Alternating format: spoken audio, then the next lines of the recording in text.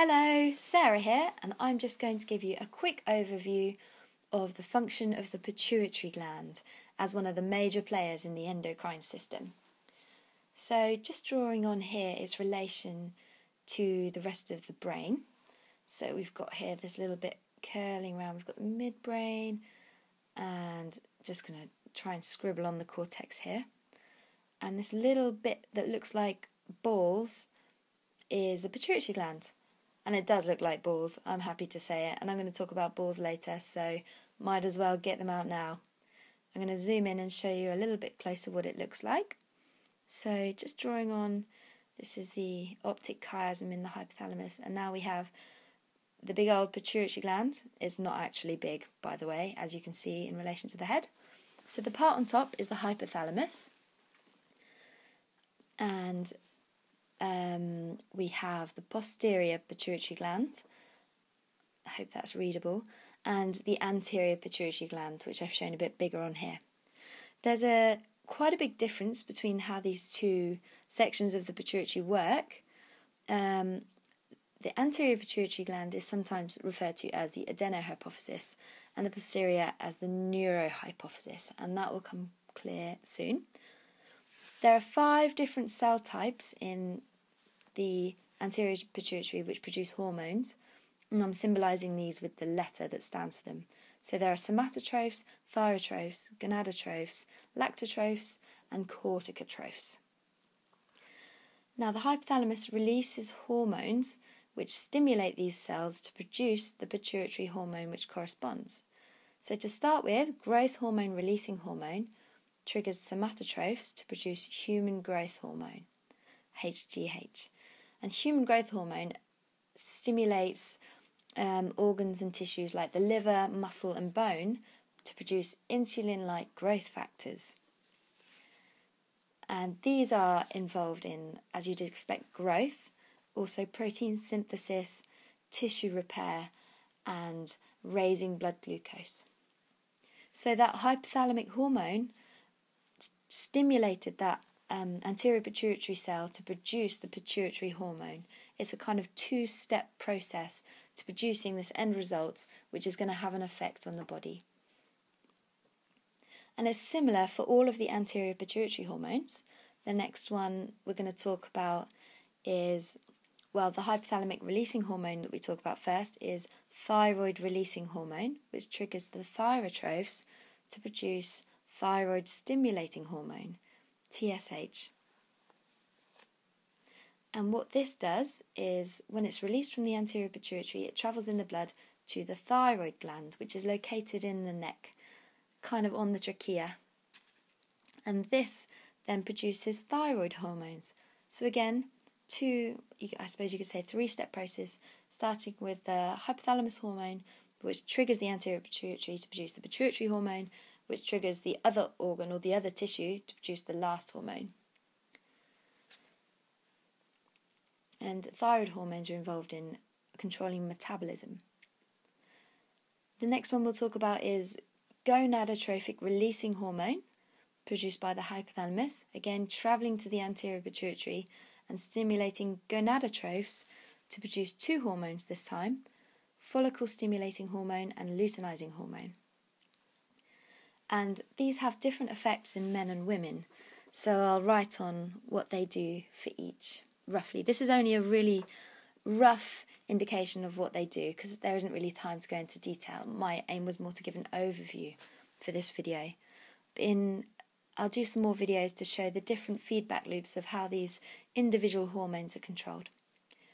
So follicle stimulating hormone, in women, it triggers the development of the oocytes. So that's a pretty sketchy looking diagram of a uterus with fallopian tubes and ovaries. And in men, it triggers the testes, see here are the balls again, to produce sperm. Does look a bit like the pituitary, come on.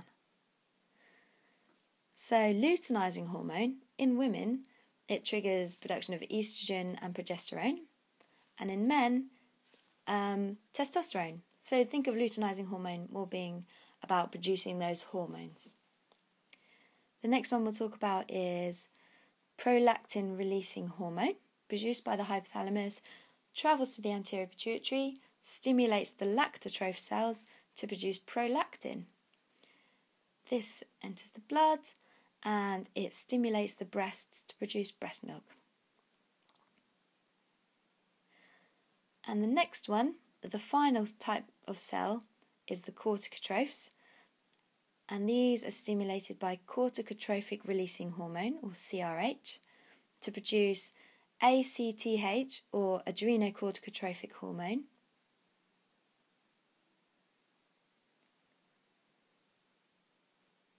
and MSH, melanocyte stimulating hormone. ACTH travels in the blood to the adrenal cortex and triggers the production of glucocorticoids, in particular cortisol, which is the steroid involved in the stress response, fight or flight. Not much is actually known about MSH, other than the fact that high levels are related to a darker skin tone, think of melanin, and it's been thought to be involved in brain activity, but again, not much is known about it, and it's not that clinically relevant, at least at this level.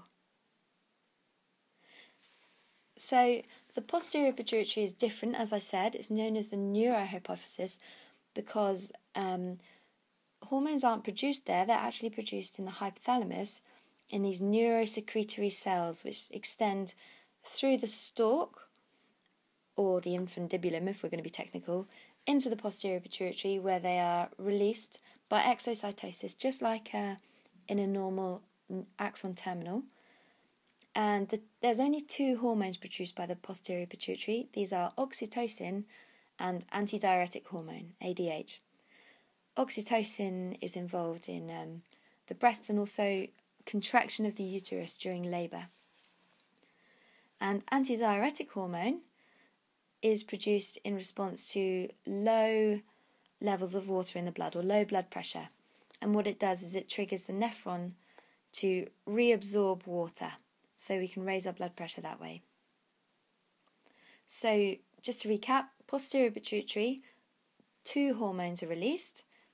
These are released by neurons from the hypothalamus, as opposed to being produced in the posterior pituitary. They're actually just stored in the posterior pituitary, which is different to the anterior pituitary, which has different cell types, and these are stimulated by hormones from the hypothalamus to produce pituitary hormones.